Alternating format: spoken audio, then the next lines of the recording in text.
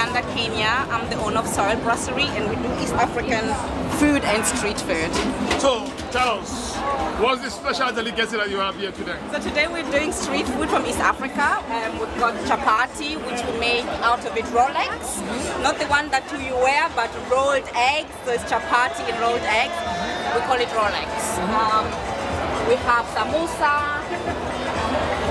We have some plantain, we have chapati, we have flour. So what's the most demanded Ugandan food here today? Chapati. Chapati. As you can see, we're pounding. Okay. We had to get more, you know, everything. This is the most in demand. Okay. Yeah.